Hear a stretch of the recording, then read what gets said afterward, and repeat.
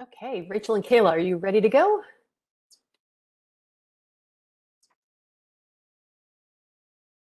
Okay. Uh, Hi and welcome everyone. Get my right notes here. Hi, welcome to the second of a pair of webcasts sponsored by the New York State Department of Health and Office of Mental Health and organized by the Institute for Disaster Mental Health at SUNY New Paltz. I'm Carla Vermeulen. I'm the Deputy Director of IDMH. So today's event is actually the fourth that we've hosted with our same pair of wonderful presenters since the pandemic began. We continue to learn how to cope with our ongoing professional stress from our presenters Rachel Kaul and Kayla Siviy from the Department of Health and Human Services Office of the Assistant Secretary for Preparedness and Response. You'd think by the fourth time I would be able to actually say that smoothly, but I don't think I ever will be able to. So Ms. Kaul is a licensed clinical social worker and the behavioral health lead for the agency. She has extensive background in providing guidance and direction to the behavioral health, public health, and emergency response communities throughout the country on ways to enhance and integrate behavioral health services into preparedness, response, and recovery efforts in order to foster individual, community, and responder resilience. Ms. Siviy is a behavioral health program analyst for the agency, where she supports behavioral health preparedness, response, and recovery efforts. Her background is in social work, and she has extensive experience in international community development and public health. So last week's session, which was titled, How Are You Now? Exploring Emerging Stressors and Evolving Approaches to Coping, focused on strengthening individual functioning using some really creative and relevant new approaches. If you missed it, it is absolutely worth watching. It's available on the Institute for Disaster Mental Health YouTube channel, and it will be posted on LMS soon, along with a recording of today's webinar as well. So you can look for that and recommend that to friends. So today's topic, titled Building an Organizational Culture of Resilience, Lessons from the Field, will explore how leadership, teams, and organizational systems can build that culture of resilience, which obviously is something that every organization that has been taxed with responding to tremendous demands like the pandemic and all of our other ongoing disasters really seriously need to take into consideration. So we're glad everyone in the audience is with us. I will now turn it over to Rachel Kaul and Kayla Siviy to share their insights. Thank you, Carla. I appreciate that that overview and intro. So welcome. Thank you all for joining us. We know your time is valuable, so that the fact that you're spending it with us is something that we're very honored by. So thank you for that. So just quickly, as Carla introduced, you sort of know what our backgrounds are, but just to put a context as well, as Kayla and I have really been working across workforce sectors for the past 2.5 years, trying to take a look at how we adapt and cope or don't with COVID and the resulting stressors and conditions.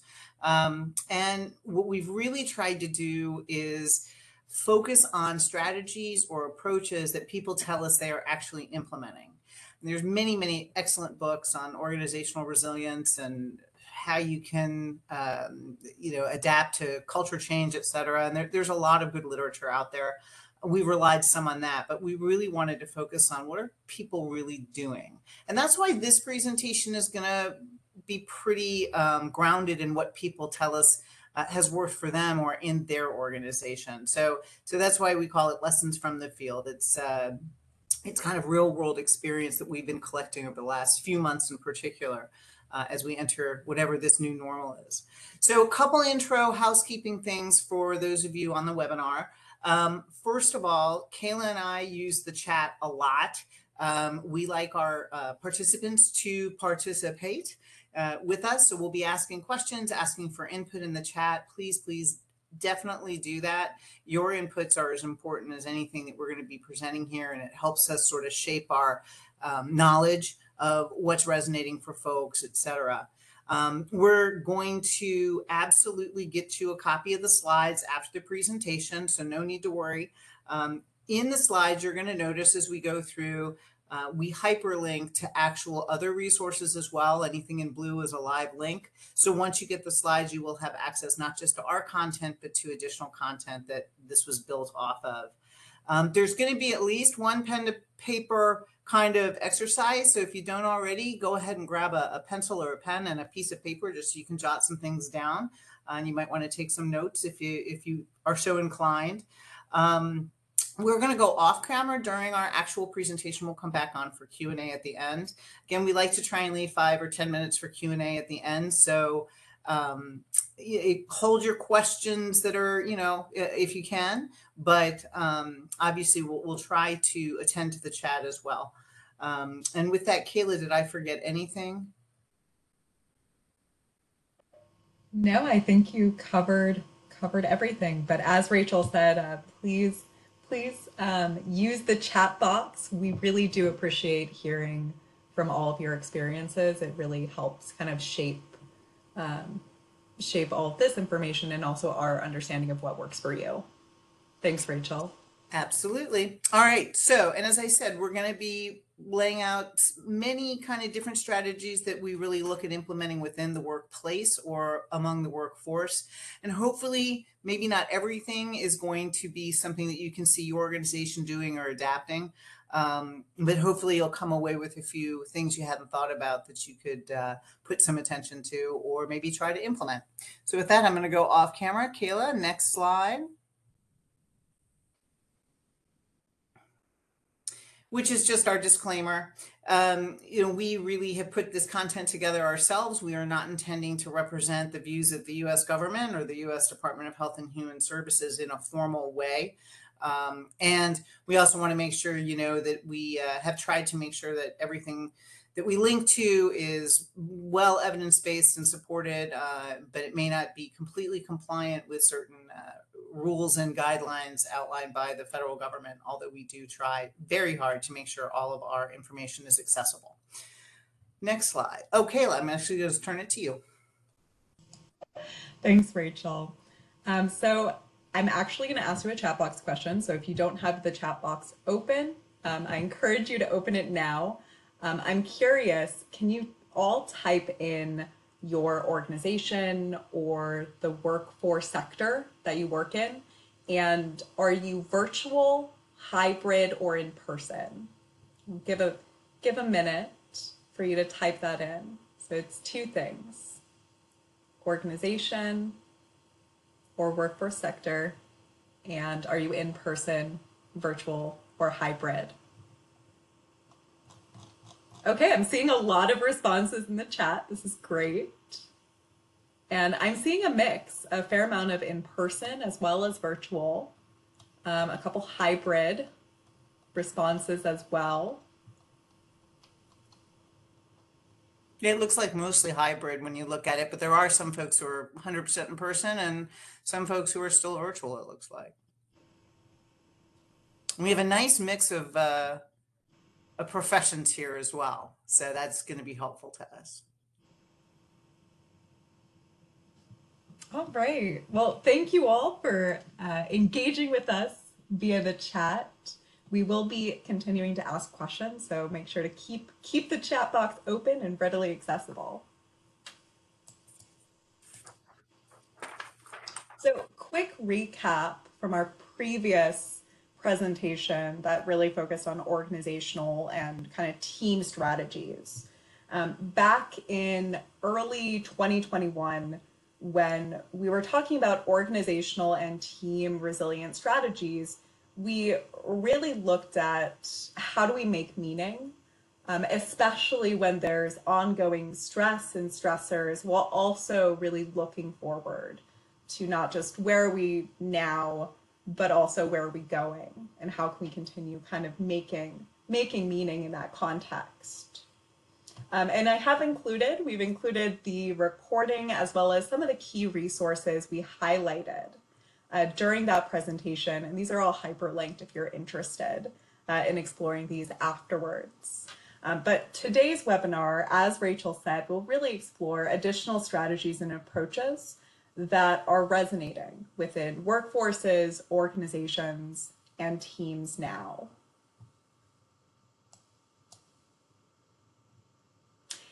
And we're going to ask you another chat box question. So to get us kind of started and thinking about this organizational and workforce lens, we have 2 statements.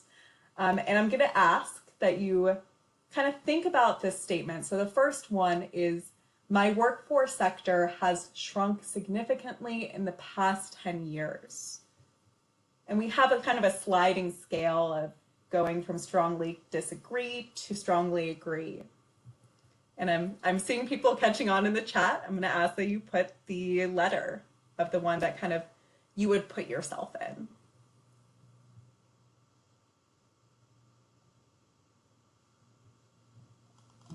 All right, there's a lot of letters. Rachel, can you help me? Yeah, I can. It's interesting because we really run the gamut, which I think is may reflect the kind of workforce you're in. There are, we did get some really disagrees and strongly disagrees. A few neutral, but and then the other heavy weight was towards agree. So I think that's interesting. I think that may be a factor of kind of where do you work, and is that a sector that has experienced some decline in staffing or staffing shortages or not? So we'll go into that in another minute, but we're definitely seeing across the gamut here, Kayla. Mm-hmm. Okay, so statement 2, we're going to do the same thing. I am concerned about workforce retention within my sector. Where would you put yourself in this? Strongly disagree, disagree, neither agree nor disagree, agree. This is definitely trending to agree here in terms of people being concerned.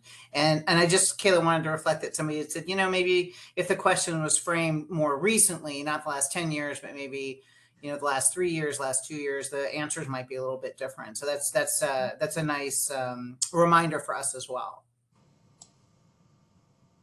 That is a really nice reflection. All right, so before we move on to kind of the data slide, Rachel, do you have any additional comments or reflections based on the chat? Well, I think we're going to want to talk a little bit more about kind of workforce retention and workforce recruitment are kind of the two big issues right now that organizations that we're talking to are certainly concerned about. And there's a few reasons for that. Next slide. First of all, we do have some data that does show that state and local employees are saying they're thinking about changing jobs. A third of them, which actually was kind of lower than I thought, but a third of them are saying they might want to do that. The public health workforce has been shrinking anyway, and that's kind of why we asked that question about the last 10 years, is because we do know just from data and surveys that have been conducted in the last year or two that the public health and healthcare workforce are really starting to experience higher levels of people leaving their jobs. But this is on top of a sector that was already in decline, and that is of huge concern as our public health workforce is so imperative to not just responding to different kinds of public health emergencies and events, but also in prevention. So we just have fewer of that asset right now. And then the openings and turnover report shows us that almost 70% of separations were actually people quitting. It wasn't people retiring.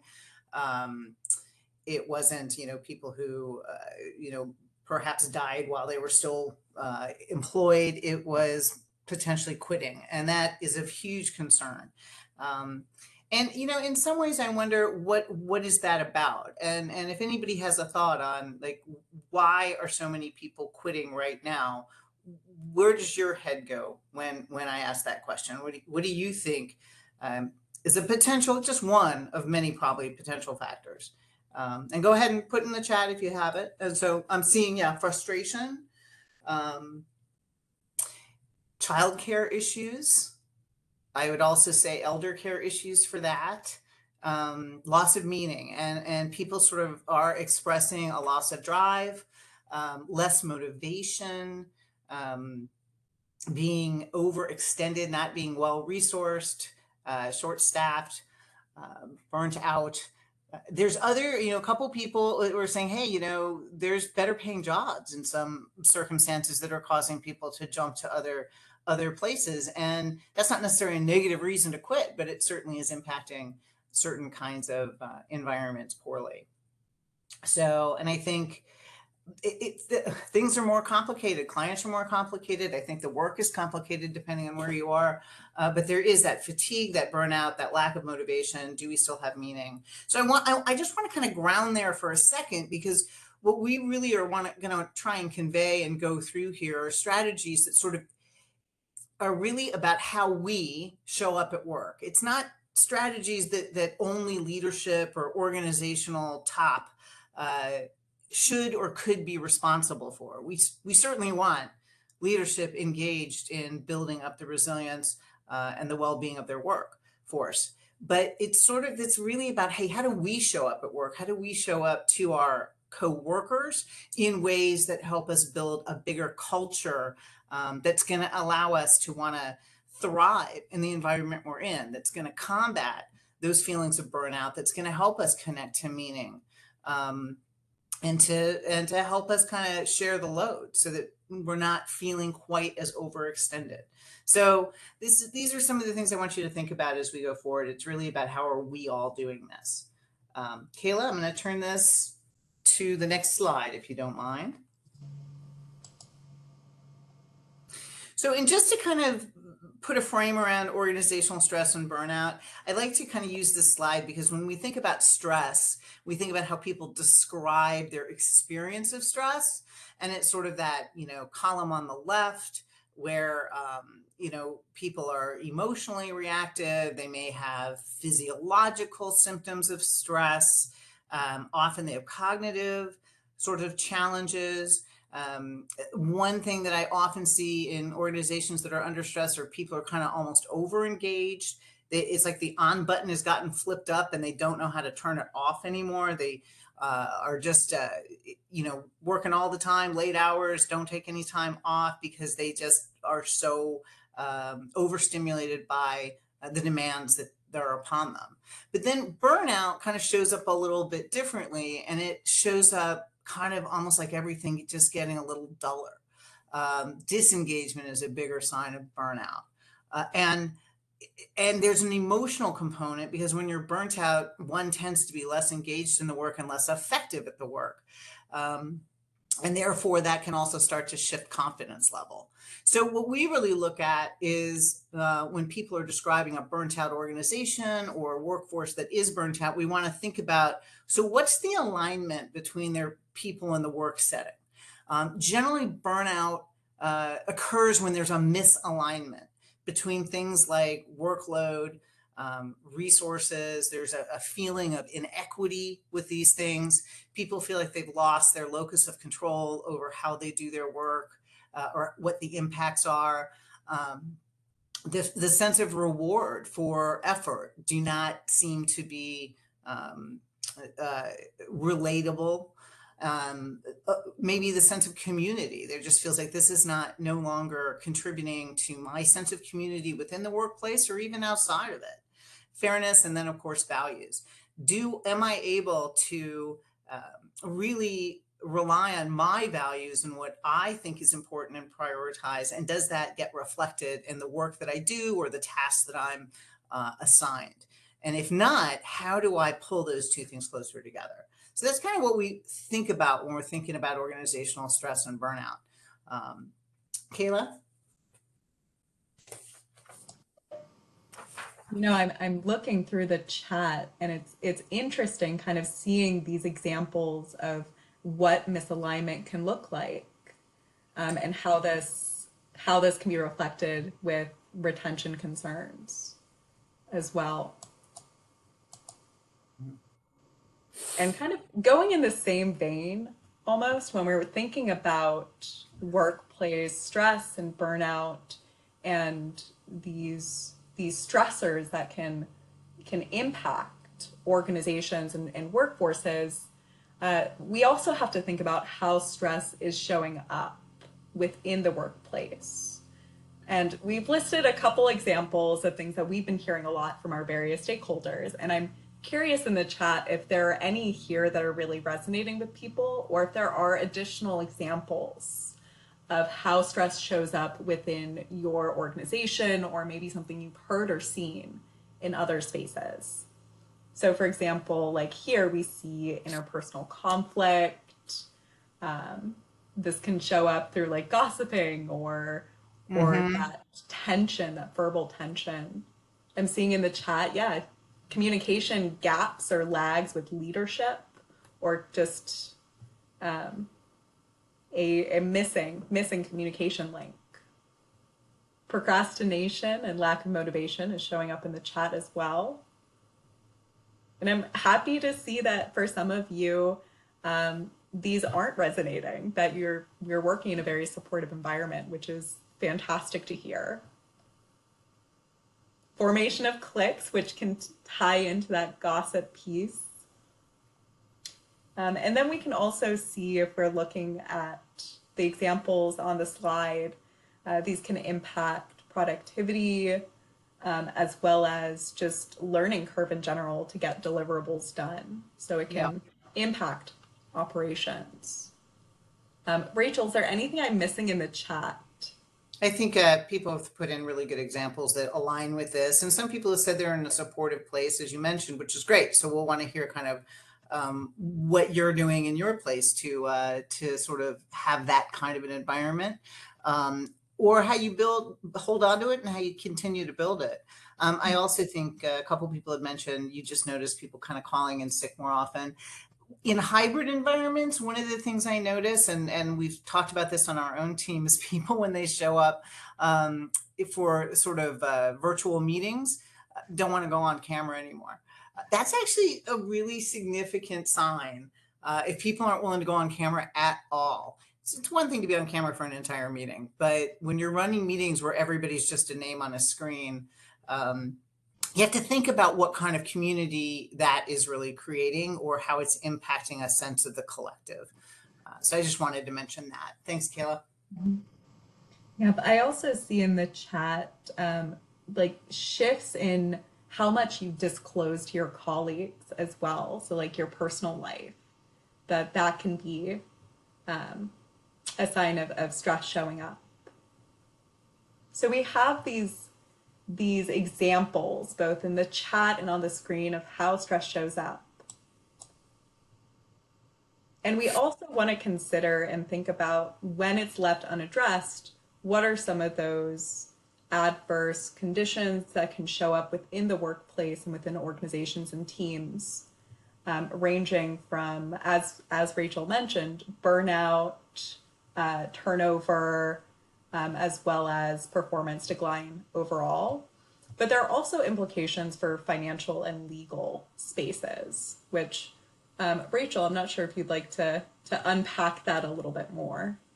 Well, I know that one of the ways that our leadership has really started to think about how you make the business case for some enhanced or increased or kind of out of the box approaches to supporting the workforce is really because if we fail to do that, we do face potential legal implications, EEO complaints, disruptions among people that can lead to, or labor relational complaints, and then financial implications for people who are potentially going on workers' comp, or they're not at work, right? And so the productivity or the mission goes down anyway, and that at the end of the day costs money. So what we try to do is, appeal to leadership and to organizations as a whole to say, hey, we really want to support each other, and people in general do want to do that. But if it just feels like that's a bridge too far, or we don't have the time or the resources for that, we also want to make sure people understand that actually you're risking far more financially, legally, et cetera, if you don't address this. So it's sort of just giving them two different ways to be inspired and encouraged to really take the well-being and the culture of the workforce, that supportive culture, to take that as a priority going forward. Thanks, Kayla. Next slide. So, but for the fun part, I just wanted to say that we are going to be talking as we go through strategies. Some of these are things that we heard directly from people that have been in our trainings or have, sat in a classroom with us and said, this is what we did. So we call those our strategies from the field, and those are our representatives in the field who are going to be sharing those with us. And I happen to like cows, so you'll have to blame me for the cow motif here. But we'll be doing that throughout, just here and there, as well as framing some more formal strategies. So with that in mind, Kayla, next slide. So the frame we're going to put around organizational resilience strategies is sort of an ABC, right? A being the first piece of a culture of resilience is really awareness. And that means an awareness of where your workforce is now, how they're doing, maybe what the history of the workforce or the organization has been, or the agency, so that you have a sense of where they've come from and where are they now, and what kinds of approaches have been taken in the past. Maybe what's been implemented didn't quite stick, or what was something that you used to do that it just got away from you. So that awareness is that first piece. We're very big on sort of figuring out self-assessment of an organization. The next is B, is balance. And by balance, we mean sort of that feeling of that push-pull of the demand versus the reward, the personal versus the professional, understanding boundaries. Boundaries have gotten very complex in hybrid environments and virtual environments. We're all in each other's living rooms and offices and, kitchen tables, depending on where you take your virtual calls. If you are virtual, there's also kind of a boundary in terms of services available. People have mentioned things like childcare, elder care, even pet care, right? It's actually the things we used to rely on to sort of create structure at home and then at work. Some of those have become far more difficult to engage consistently, particularly as we're still in a time when if you're testing regularly and often, and you do test positive for COVID, it sort of shuts everything down, right? You have to not participate, not send your kid, not come to work. It's a complicated time. So creating balance is a really important approach. And we'll talk about some of those strategies. And then the last thing being connections. Connections not being last and least, but being sort of the foundation of everything, right? How do we continue to create support systems? How do we ensure that communication is effective, not just to leadership, but from leadership and then across teams, across our workforce? And are we able to connect ourselves and each other to kind of the resources we need when we feel like things are getting a little overwhelming? So this is kind of our frame for the organizational resilience strategies. It's going to be an A, a B, and a C. Kayla?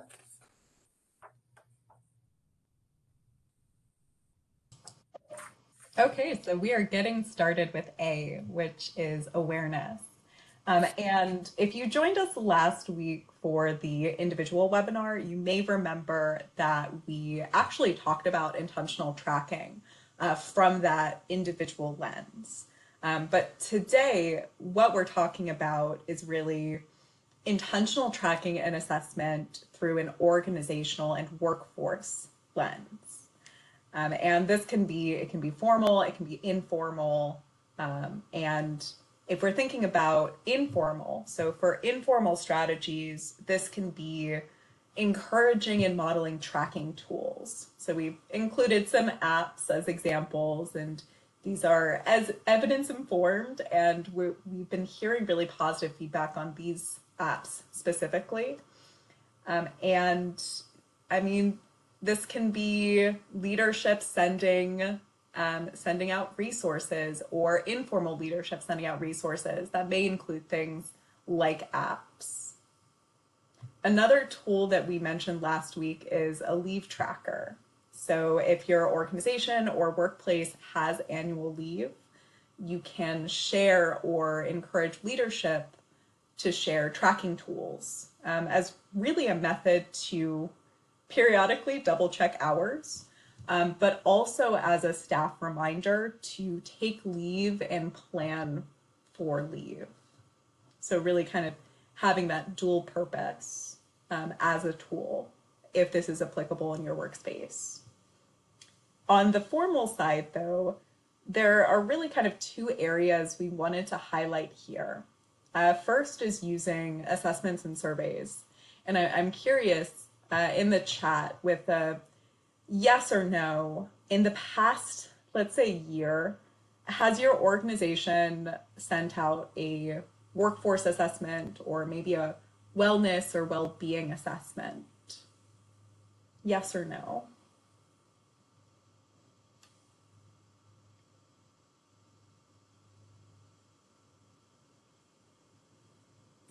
So Kayla, it's interesting because we're certainly, some folks have definitely had some workforce assessments. A lot of folks are saying no. I mean, it's not surprising so much as it's notable in that taking a temperature on how your folks are doing now as an organization, it's important. So you sort of know what to do with that. And those kinds of, there's a lot of surveys out there. There's a lot of different kinds of ways of developing or designing those, including ways to make them confidential if or anonymous if that is part of what's necessary. They can be doing focus groups, taking kind of a sampling of different folks and having them kind of share how they think folks are doing. We had a very nice survey that our agency put out that at the end of it also gave resources. Once it sort of identified, okay, so how are you doing? And in the different domains of stress and resilience, it would give resources linked to that. So there are some areas that are working on this. And if yours is not one of them, it's something you might want to consider. Just how do you take the pulse of how people are doing? And then, you know, and because in that way, how can you then design what you're going to do next based on what people are really telling you is important to them and what they need? So I think it's an important exercise to go through right now as we transition into this next phase of whatever the pandemic and the state of the world is going to bring us. Thanks, Kayla. Yeah, this is really interesting. And if your organization or workforce is thinking about or interested in kind of developing this, we have included some of the scales and assessments that are included within the apps on the right that are really great places to start looking, as well as kind of resources of how do these type of assessments look like, and what might that be. So our second key area for a formal approach is really thinking about your performance evaluation process and potentially integrating workforce well-being components or exploring tools like an individual development plan. So, and this will vary from agency to agency based on your organization and what your performance review process looks like, what that entails, and what types of flexibilities are allowable within that. But this can be kind of adding in or kind of reassessing goals outlined. I know Rachel and I are at the time of the year where we're doing our mid-year review. So this is a really great time to kind of think about, okay, how are we doing? Kind of take that pulse, that awareness piece, but also see if there's space to kind of think about strategically wellness and just organizational well-being within our area and our organization. So we are going to go a little bit more in depth into the professional growth piece and kind of walk through an individual development plan. But I'm curious, we're going to do another yes or no. Has anyone have you done or kind of walked through or maybe completed an individual development plan within your organization? Like, is this something that you've heard about before or seen?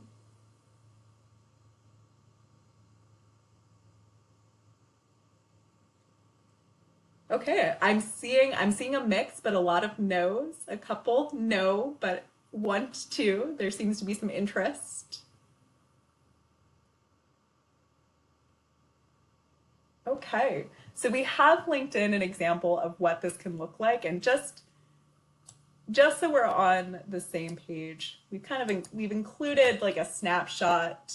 It's it doesn't look like very it's it looks a little rough. The text is really small, so I encourage you to look at this afterwards if you're interested. But this is an example of what an individual development plan can look like. But the caveat here is that there are things that we need to consider when making an individual development plan, or if you're encouraging this within a workplace. So we're going to walk through that, and I'm going to ask that you grab your piece of paper and a writing utensil.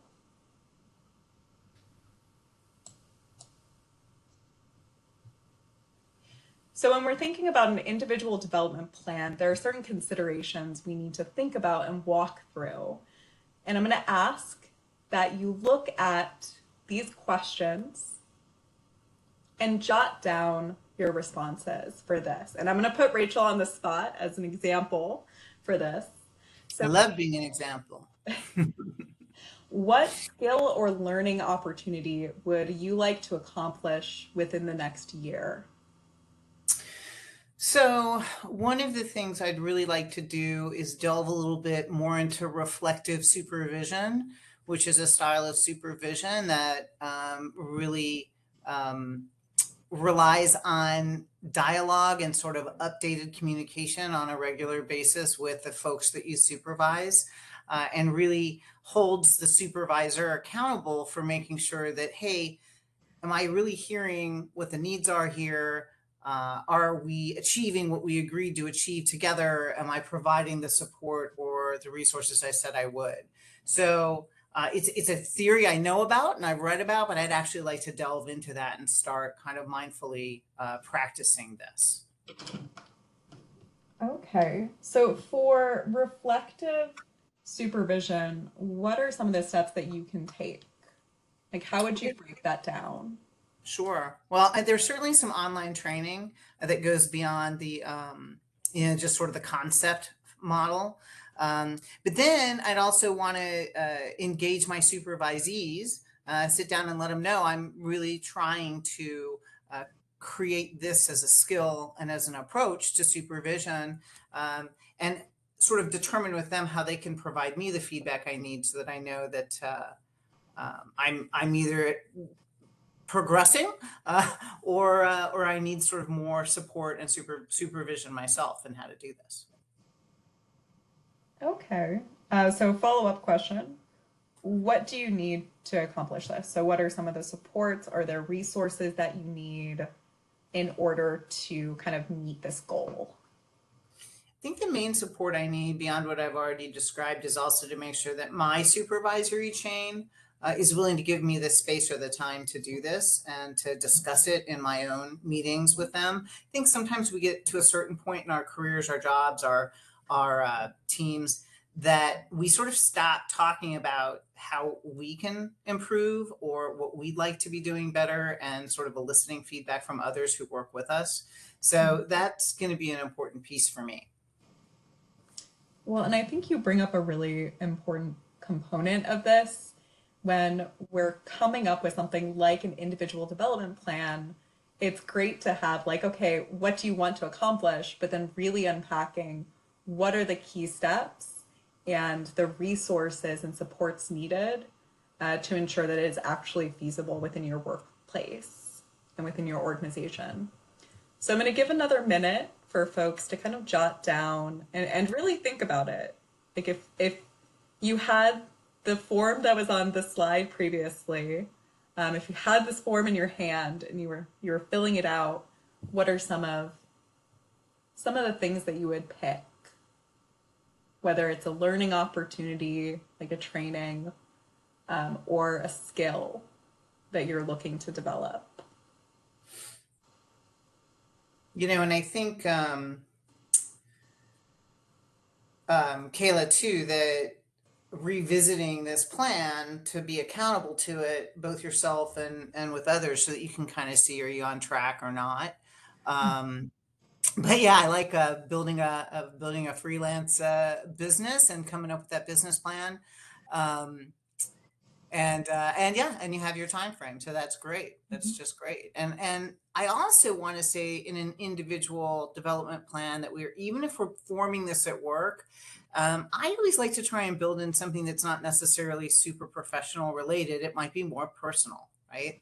It could be something that really aligns more with wellness, or just my intellectual growth. It could be, you know what, I want to read a novel a month. I mean, I think these plans need to reflect that, in order for us to feel like we have growth potential and to maintain that kind of creativity, we sort of need uh, to think about different areas of our life and where do we really want to put our energy. Thanks, Kayla. Yeah, I appreciate that, and I appreciate the comments in the chat.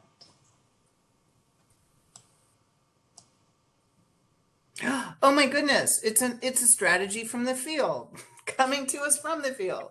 These are things that literally people, I'm the pictures just make me smile. That people have literally told us, was important to them and made a difference for them, particularly during very uh, challenging times of the pandemic. And one is something we just already talked about. It's one thing to say, hey, here's how you build, an individual development plan. It's another thing for the workplace, the team, the organization, to allow opportunities for that.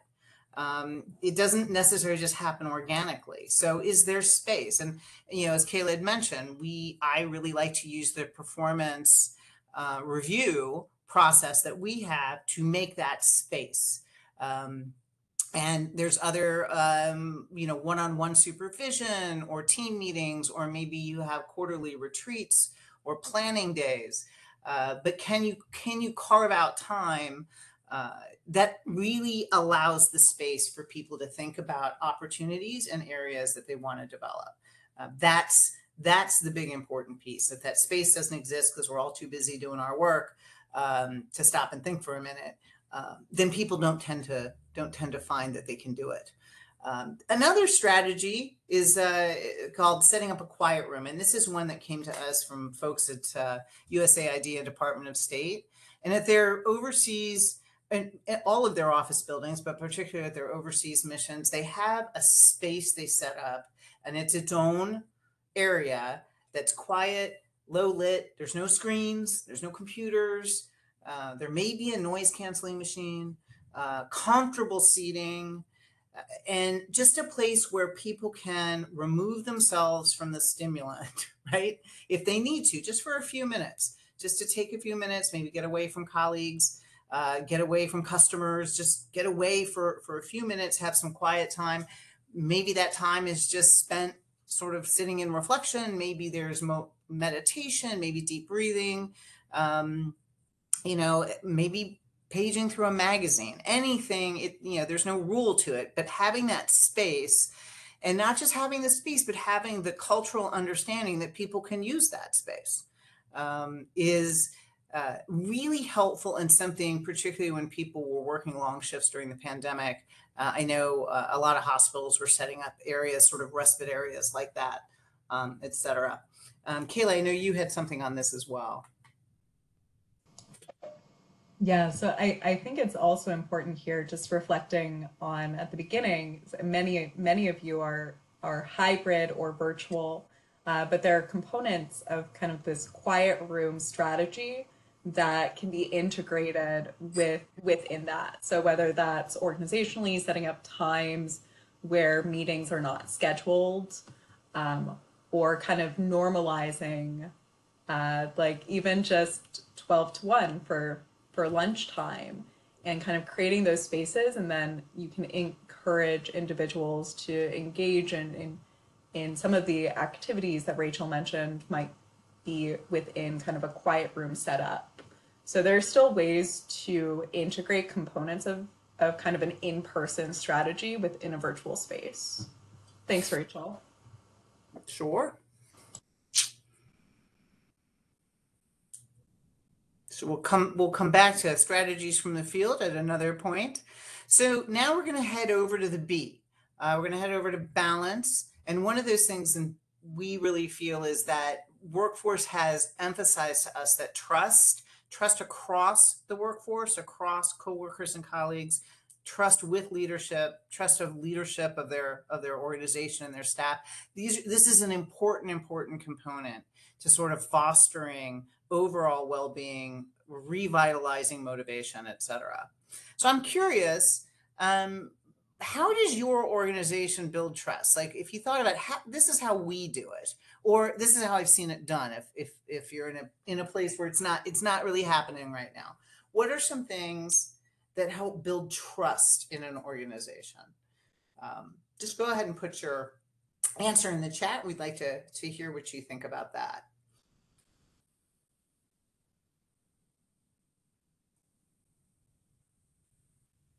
And yep, honesty, working together. Yeah, working together. Transparency is very important. Transparency for everybody. Feeling included in decision making, predictability. I see things like kindness, icebreakers. We're going to be talking about that. Also keeping each other accountable. So there's some of these are sort of soft and supportive, and other of these are like, hey, we really need some boundaries here too. We need to hold each other accountable. We need some predictability. We need to acknowledge what's happening. I think another piece is for us, it's like when you hold a meeting or you're going to be at a meeting or engaging with somebody, you show up, right? You actually show up when you say you will. You start things on time, you end things on time. These are things that build trust. It's that unpredictability, that lack of inclusion, feeling like everyone's sort of out for themselves. Those are things that break trust in an organization. I think we know. So I think really this is something about how do we all come together to build that trust. It's every single one of us is engaging in behavior. So, and you've mentioned some of these things, building in fun is actually a way for people to just feel a little lighter, feel like they know each other a little better. And play is a very, very effective strategy for overall motivation, even when the work is hard. Using existing meetings to do that. You don't necessarily have to set aside a field day. You could, but you don't necessarily have to do that. You can use existing meetings, fold in things like icebreakers or short-term contests like agency trivia, every day a different trivia question. And at the end of a week or at the end of 2 weeks, who's won the trivia questions, and have just minor small prizes and recognition for that. Those are fun. Scavenger hunts that can be, whether it's in a place or just online. There's a lot of different ways to build those, and they don't have to take a long time. And as I said, some things can sort of be done over a span, over a period. Maybe even something like a fitness competition, like a friendly competition, where people log their steps or how many days they've been able to do the exercise that they committed to do, or avoided caffeine, or just something that the group can together do over time to feel connected and to inject some fun into things. Starting a book club, that's a very nice idea, and sharing books or recipes even. And of course, there's a lot of research that's been done around resilience that shows that on-the-job buddies is a really important the buddy system, whether you have a formal kind of mentor buddy program or you do it kind of informally. Buddies on the job, recognizing that people need to have others to go to unpack some of the feelings they're having, do a reality check on their impressions of why things aren't happening, get feedback themselves, or just get that listening ear. The Deloitte link will take you to some suggestions on how to foster that kind of an approach. And then, of course, formal mentorship programs. OPM has some nice material on that. I think one of the things we've heard from the pandemic is a lot of folks have had to bring people on board and into their agency without kind of the usual onboarding, orientation, opportunities to spend time together. And so the learning curve is different for those people, and their ability to sort of identify folks that they'd like to kind of shadow or be kind of informal mentors. Those opportunities are limited in some cases. So thinking about, does your agency, given your workforce, given what's happening, would it benefit from starting a mentor program and really making sure less seasoned staff are connected to people with more seasoning and experience? Thinking about those kinds of approaches helps build trust overall. Next slide, Kayla. And then as leaders or supervisors or even informal leaders, you don't have to necessarily have the big L on your t-shirt to be a leader in an organization. But it is important for those who are identified as responsible for things to be visible. I think some of you have mentioned, your managers actually visiting when there's kind of multiple sites or people are spread out, making sure that they show up, that they're visible, reachable. Even when they're busy, there's still kind of opportunities for interaction, whether that's having sort of open office hours or regular check-ins. And those check-ins don't even have to be weekly, depending on the size of your staff. What we found is staff is happy if they just know they get one on a regular basis. Our supervisor, division director talks to each of us about once a month. We get a one-on-one with him. But we know that's coming, and you can hold on to a lot of stuff and check in on things and just feel confident that if you have concerns or needs, there's going to be an opportunity. I also wanted to say, in terms of the open door, open office hours, I've always really liked the walk around if you can do it. So go visit and walk around and talk to people where they are, as opposed to expecting them to get up from what they're doing or come from wherever they are and come to you. You can do a balance of both, but I really think being more reachable for others in their space is pretty powerful in terms of building trust. I like having a meal together. Yep. We'll talk about some of that too, a little bit further down.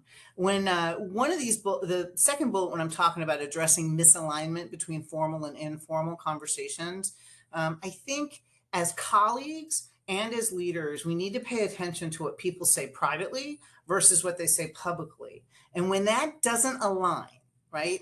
If I'm willing to express concerns, complaints, grievances only in private and sort of in public, I come across completely differently. People see that. And it can create sort of a tension in a team.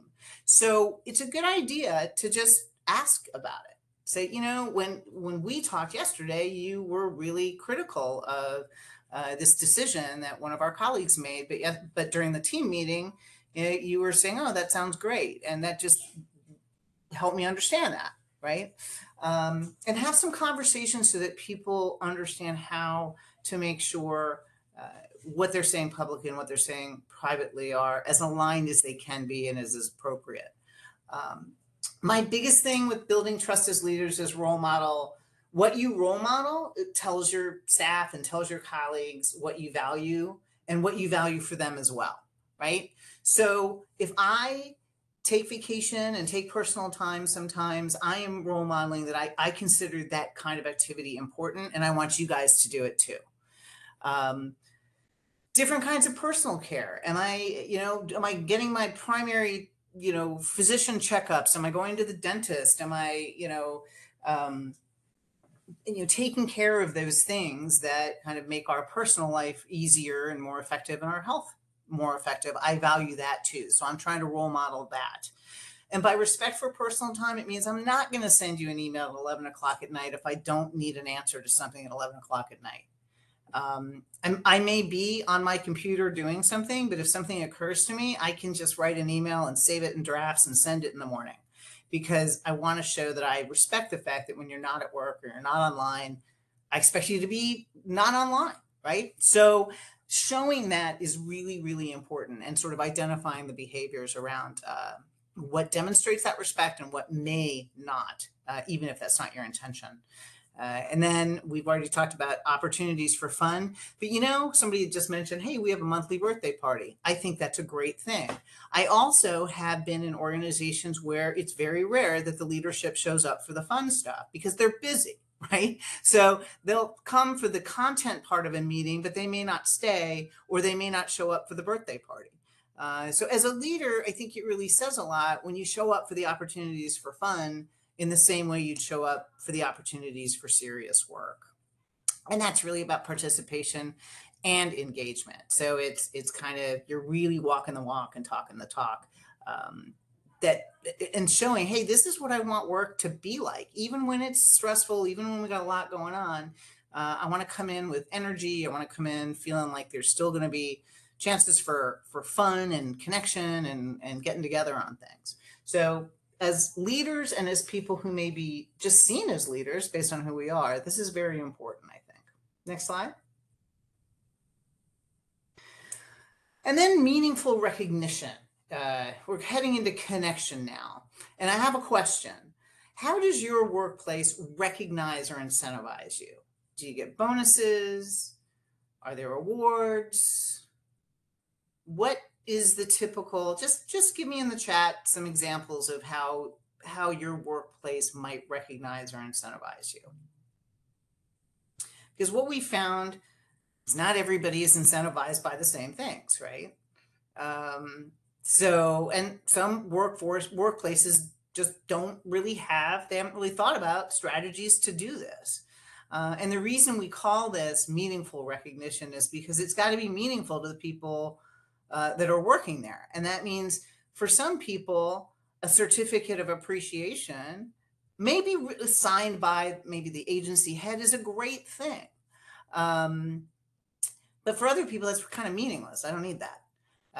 Bonuses, special parking space. Oh, I like that one. I'm going to steal that maybe for our agency, but some sort of a privilege that could be, given to different people, for 2-week periods or whatever, so that everybody has a shot at it. But when you have it, it's a nice recognition.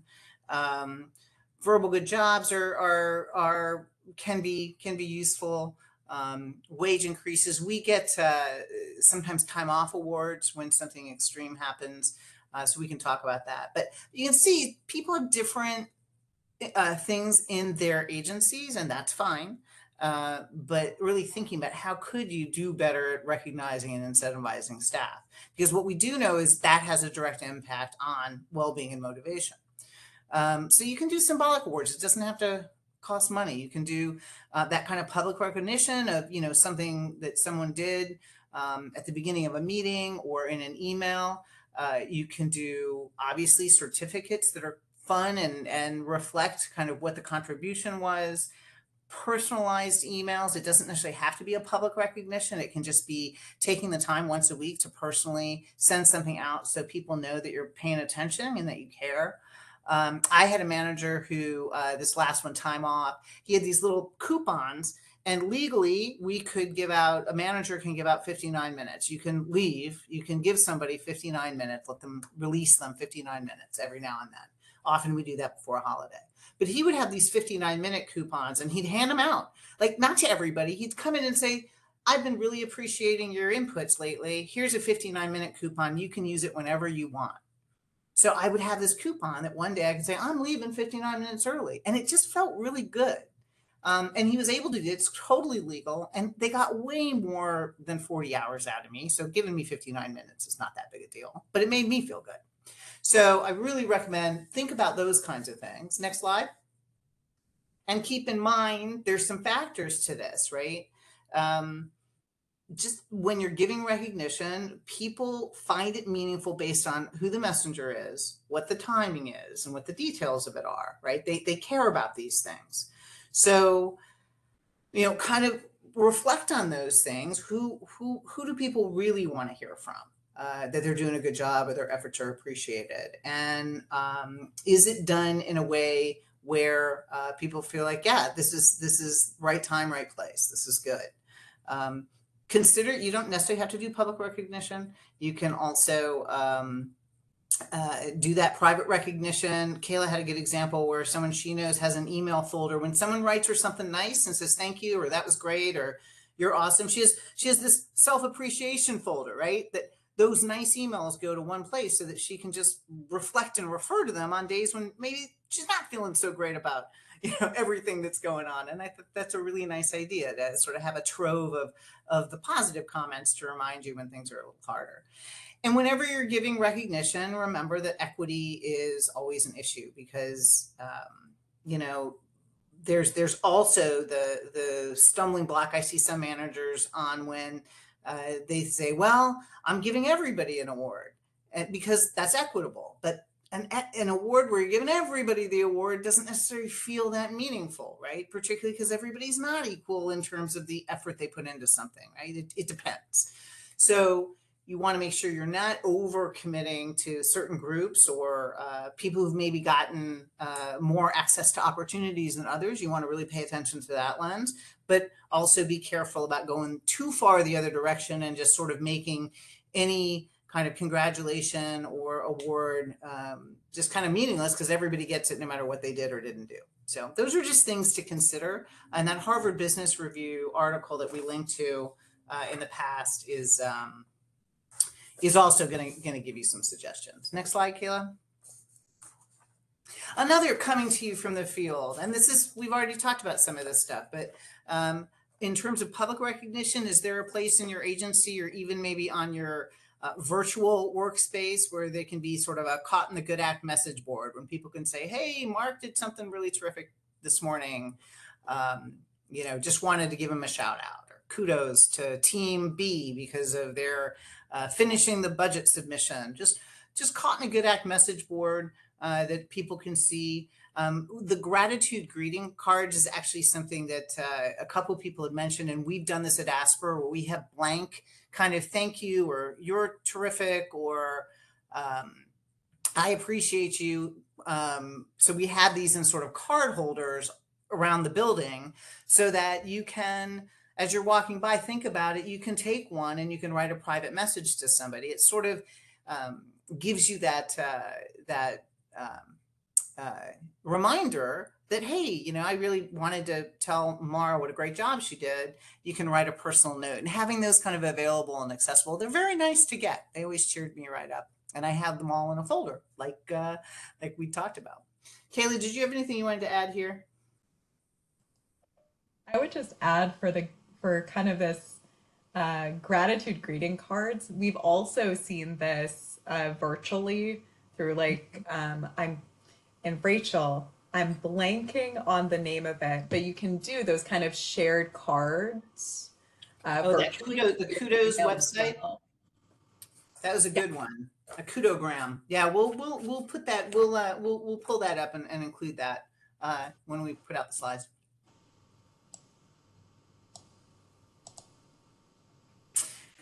And another thing with connection that I want to talk about is kind of peer support. We talked about a buddy system.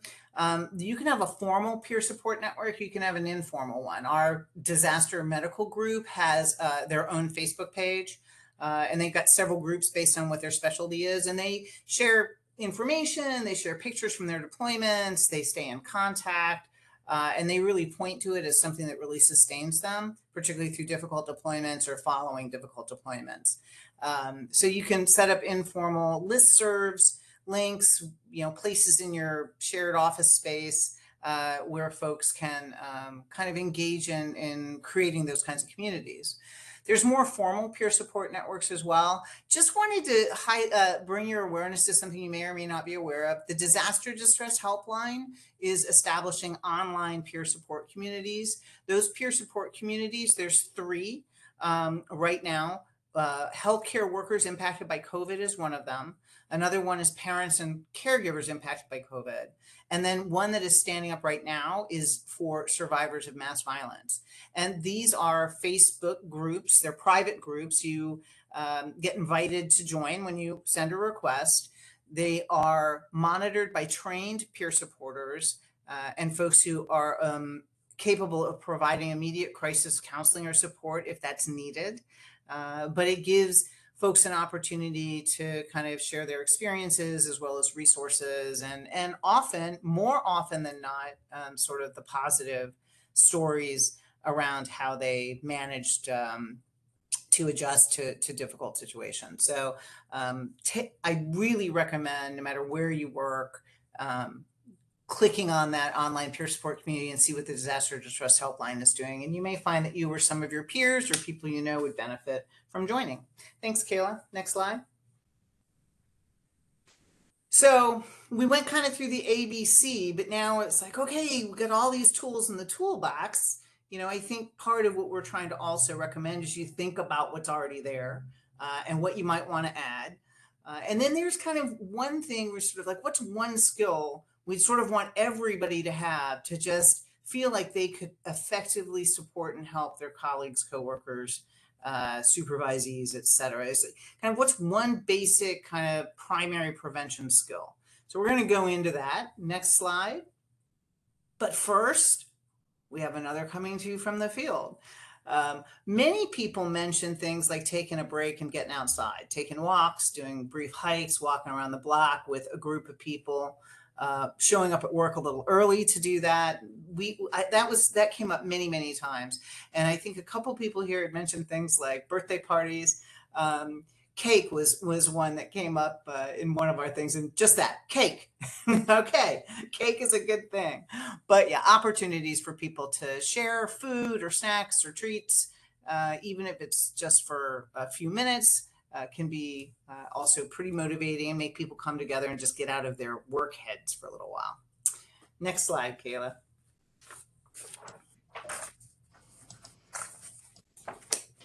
So as Rachel mentioned, we want to kind of highlight one additional tool to kind of close us off and to close us out and really pull in all those components of awareness, balance, as well as connection. And for that, we're going to focus on psychological first aid. And I'm curious in the chat with a yes or no, is this something you're familiar with? Maybe this is something that you've trained in. Yes or no? Psychological first aid. Oh, good. I'm seeing a lot of yeses. Good. Familiar and trained. Fantastic. So really quickly, psychological first aid is an evidence-informed approach to support folks immediately after a disaster or crisis. It's a tool, but it's a flexible tool that can really be used to respond to and meet a range of reactions and levels of distress, with this goal of keeping people safe by reducing immediate distress reactions, help with basic needs, and promote personal coping and functioning. And there are different models that have been developed, and we've kind of captured some of those here. But you may be kind of listening to this and be like, oh, that sounds really individual. But the reason we included this here is because psychological first aid is a tool that can be encouraged and built up within a workforce as really kind of a preparedness piece, as well as meeting ongoing and emerging stress and stressors that come up within a workforce, in a workplace. So that's really kind of why we've honed in on this component and this strategy, kind of tying in, again, those ABCs of awareness, balance, and connection. And it seems like many of you are familiar with psychological first aid, as well as some of you are trained in it as well. And there are different models that have been developed, but they do have 5 common principles across models. And those are safety. This can be physical safety, but it can also be a sense of safety. Connectedness, which really pulls in that social component. Calming, which can help combat symptoms of stress and heightened emotions and distress. Efficacy pulls in that sense of control. And finally, we have hope. This can be optimism. This can be confidence in knowing we can get through a crisis or an event. And these are principles that are found across models. So now we can kind of look at this, and we're going to walk through a one model, kind of a simplified model of psychological first aid from WHO, which breaks down PFA into 3 action steps. Can I say one thing, Kayla, as you're getting there? And I think that's the thing when I talk to people about psychological first aid is they sort of have a sense of whether it's a pretty involved online long training or an in-person training, and it's a 5-step process. And we really wanted to say, psychological first aid, it's these principles, but it's not necessarily 5 steps depending on where you are or what you do. And it can be pretty darn simplified. And that's why we really like the WHO model, because it doesn't require a ton of time or a clinical background to sort of get it very quickly. So Kayla, next slide. Thanks, Rachel. So, yep, we're going to walk through the WHO model, which has 3 action steps: look, listen, and link. First, starting with look. So this is looking for those in need by really checking, are there safety issues? Are there obvious, urgent, basic needs? And really kind of checking in and seeing, are there serious distress reactions? And I do want to recognize that within this group, within this webinar, we are coming from a variety of in-person, hybrid, and virtual settings. So I'm curious, what are things that you might look out for in this step when you're thinking about checking for distress reactions or basic needs or safety? What are some things that you might look out for or see within your space, regardless if it's virtual, in-person, or hybrid? And I'll get us started. Rachel actually brought it up earlier, this, at least in a virtual setting. If someone kind of shifts from always being on camera to not being on camera at all, that might be an indication that they're experiencing distress, or at least warrant some type of follow-up or reach out, which I see in the chat: social withdrawal. Hygiene and state of clothing. Yes, it might be a very kind of visual indication. A change in attention. Lack of focus and irritability. Rachel, decline too. Yeah, I was going to say a decline in product or in work product. That's just, to me, that's I'm always scanning for kind of how are people doing, how engaged are they, how participatory are they giving me kind of what I expect from them based on what their abilities are and what their previous work product has been like. Thanks, Kayla. I appreciate that, Rachel. And I think it pulls in, again, that awareness piece of many of the responses that you're providing in the chat, you provided earlier when we were going over awareness. So kind of tying it together. So we have look. Next, we have listen. This is where we listen to help people feel calm and really identify and hear from them. What do they need? What are the concerns? And again, having that calm presence and demeanor. So I'm gonna ask again in the chat, and then I'll toss it to Rachel, actually, if you have an example of this. Sure. How do you create space for this, like this listening space? How do you kind of create this within your organization and workforce? Well, one of the things that I found really effective is for my broader working group, some of whom I supervise, some of whom I don't. They're my peers. I set in regular kind of 15-minute check-in calls. I just say, hey, can we just do a buddy check or a quick check? Because I want to create that space to ask them how they're doing. And the nice thing is that they'll ask me how I'm doing too. But I am doing that because I'm trying to make sure there is space for somebody to let me know they're distressed or they're frustrated or they're losing their motivation or they're feeling burnt out. And I may not have all the answers to that, but just making sure there's opportunities for those conversations and that I'm approachable for those conversations with the folks I do supervise, I think is how I kind of demonstrate this action step. Mm-hmm.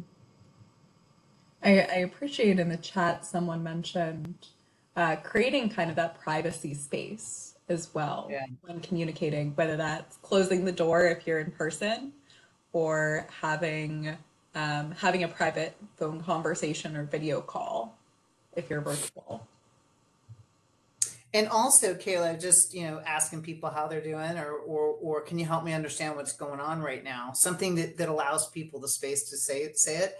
I also wanted to reflect on the privacy piece when we're on calls, conference calls, video calls, et cetera. It's really important when you feel like somebody is kind of exhibiting behavior that shows they're under stress or they're not happy or they're frustrated. Take those conversations offline.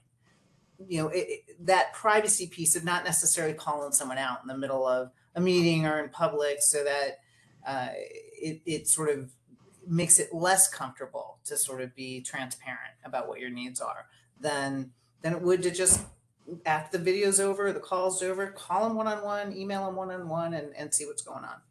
Mm-hmm.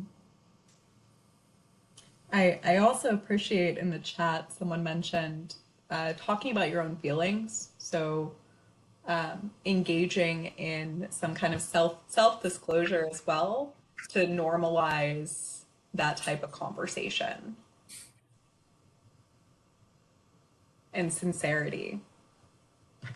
So we have look, we now have listen, and next we have link.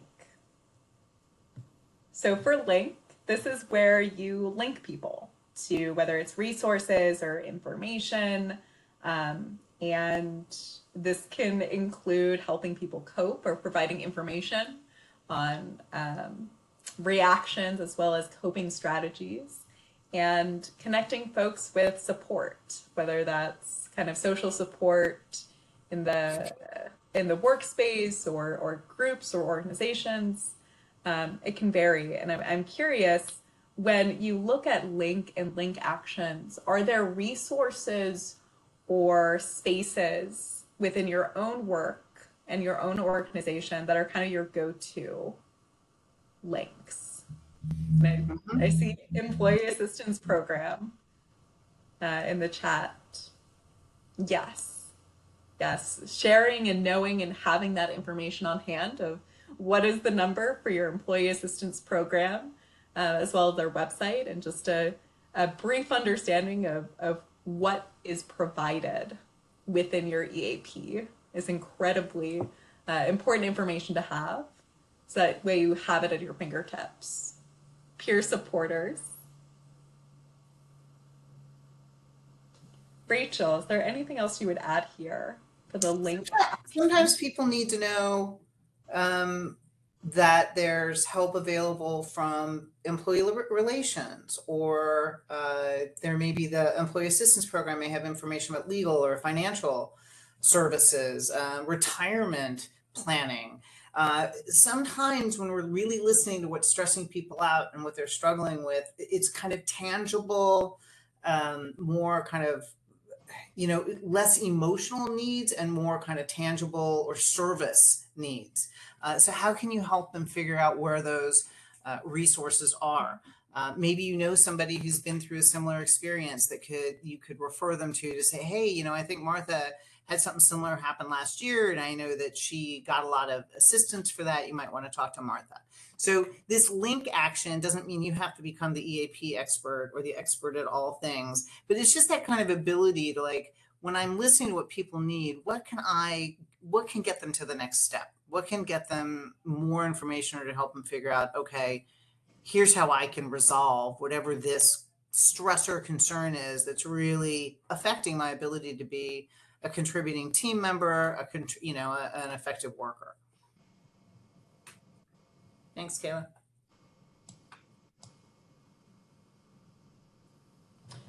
So the look, listen, link, and psychological first aid, these are strategies. These are strategies that can be integrated and used within organizations for really day-to-day activities, and are tools that can be leveraged, especially when teams or organizations are feeling overwhelmed. We can pull components of this uh, into our activities to support the workforce. So again, that's really why we chose to highlight this. But it doesn't always have to look like this. So another way we can kind of categorize or look at some of these strategies where it's still pulling in on framework pieces of look, listen, link, of those 5 principal areas of psychological first aid. And if we're kind of thinking that the broader ABCs of building resilience through awareness, balance, and connection, another tool we wanted to highlight here is it's a checklist. It's from the Walter Reed Army Institute of Research. And we picked this because it's another way to kind of frame some of this similar information and strategies and frameworks just in a different way. And this is one that has been really well received in a variety of settings. So it is titled COVID-19 Leadership Checklist, but if you actually go through, and it's hyperlinked in the title as well, if you go through, the information is really applicable in a variety of settings, and it's something that can be used by formal and informal leadership, as well as in team settings, to really kind of highlight those components of connection. We see connection again. We see controlling the controllables again. And they're really just wonderful components here that kind of tie it all together, which is why we wanted to highlight it. Rachel, is there anything I'm missing here? No, I think it's, I just feel like the more of us who are trained, if I work in a place where I know people feel like they know what to do when somebody's not doing well, then I'm more likely to get supported in that organization. And that's why we sort of look at this as kind of a primary prevention strategy. If sort of everybody felt like, yeah, I get what look, listen, link is, so that they just don't have that moment and they're like, I don't know what to do if so-and-so seems upset or unengaged or like they're in trouble. Starting with a really simple framework like that, which incorporates all of those 5 elements, the principles that PFA as a field incorporate, it's just a nice strategy to think about implementing if you have that kind of a workforce. Thanks, Kayla. Oh, and lastly but not leastly, coming to you from the field. Again, we talked about some of this stuff and you brought it up yourself. I think a lot of people had mentioned that finding that space for humor, laughter, and play was very important to them and has become something they really want to continue doing, even as we sort of enter into a different phase of working in the current public health and sort of world politics environment that we're all in right now.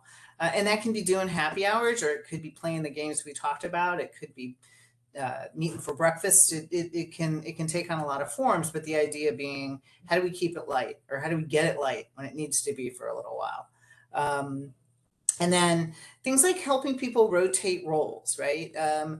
Take a look at kind of what you guys do organizationally, routinely, and how could you change it up a little bit? Maybe have different people lead meetings, or have somebody identify the icebreaker or the motivational saying that, identify someone who's going to get to do that, and rotate that. But the idea that people like to take on different roles and they like to see other people in different roles, just to change stuff up. And it also helps with personal development and growth, which we know is highly linked to the overall feeling of enjoying the workplace. So those are the last ones we're going to bring you from here. Next slide.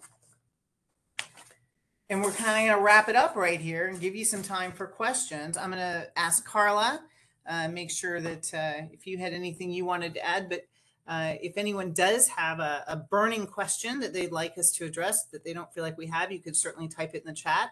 And you're also welcome to write us directly, as you have our email addresses at the beginning of the slides, which you'll get in a little bit.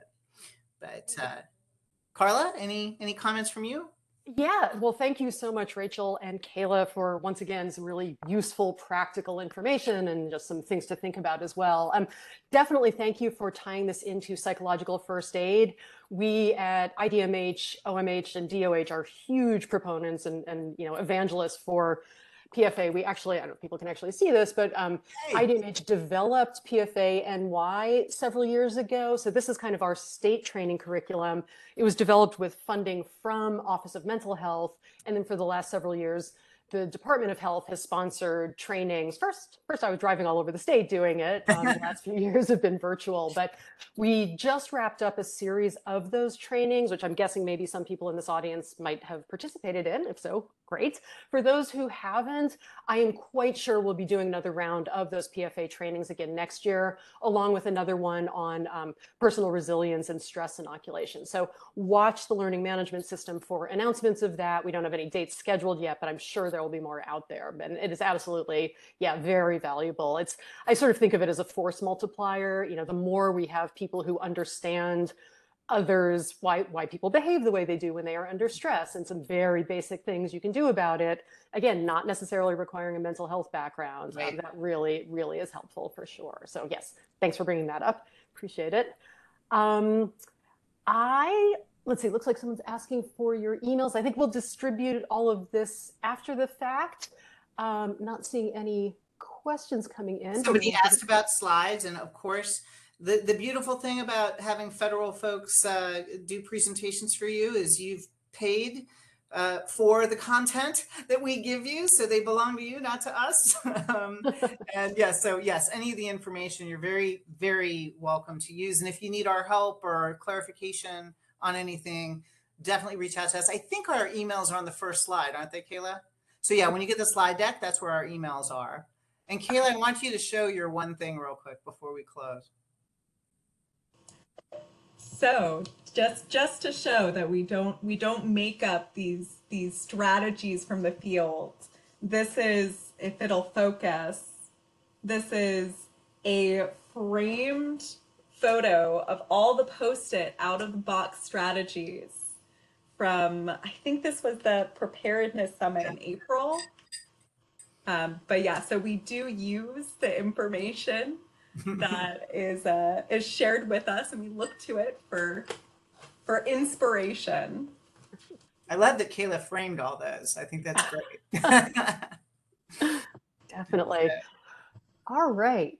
Oh, it looks like, let's see, one question just came in.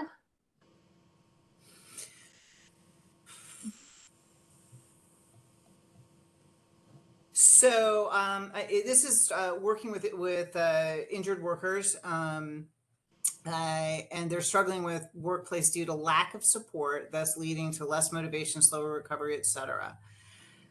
With that kind of trying to help people figure out what their part or how they can communicate in a kind of a problem-solving way with others. Is kind of the best strategy for that. It is a challenge, but I think often people have thought about this. I would kind of start with what have you done, and how do you think this could be made better? What would have to happen, or what would have to change? And then try and kind of unpack that into something that's actually actionable, because sometimes it does seem too big. It's like, I need a whole different boss, or it seems really big. But trying to unpack what the change is that's needed, or what would facilitate at least feeling better about the support, and starting with understanding kind of what they've already done or what they've already tried, because I think we often jump that step, and it's important to know what happened there and what maybe worked, what didn't. So it's kind of the best case. But the other thing I would say is, if you go to the Center for the Study of Traumatic Stress, they have a lot of nice workplace kind of related resources and information that you might find something in there that's useful. Kayla, I know you've been out there online a lot. Do you have anything else you wanted to contribute for this one? I would just add that, especially for the assessment piece, if there's already been a kind of like a workplace survey or assessment, or if not, if that's feasible, and really looking at like for workplace surveys and assessments, that's great. That's a great way to get information, but it's also a way to kind of categorize next steps in terms of, okay, how do you actually use this information? If you find XYZ for an overwhelmed or struggling workplace, kind of picking out the specifics, and then that'll help inform more concrete strategies. Okay. All right. Thank you for that hopefully helpful response. And we are out of time, so I will just wrap things up. So thank you so much, Rachel Kaul and Kayla Siviy, for yet another thoughtful and genuinely helpful training. On behalf of our partners in this event, Tom Henry of State Department of Health and Steve Moskowitz of State Office of Mental Health, we really want to thank everyone in the audience. As Rachel said at the beginning, we know it's hard to make the time to attend these kinds of things. So we hope that they made it worth your while, and you got some really useful skills from this. And thanks also just for all of the work that you have been doing through our very challenging recent past. I know it's really been a strain for everybody. So again, we hope the webcast has given you ideas for how to keep yourself and your organization going as we continue to figure out how to work in a sustainable manner. So Rachel and Kayla, maybe we can have you back next year and it will really be the post-pandemic. Come up with something totally new. All right. Thanks, everyone. We appreciate your time. We appreciate your work. And we will see you in future events, I'm sure. All right. Thank Thanks. you, everybody. Appreciate it. Take care.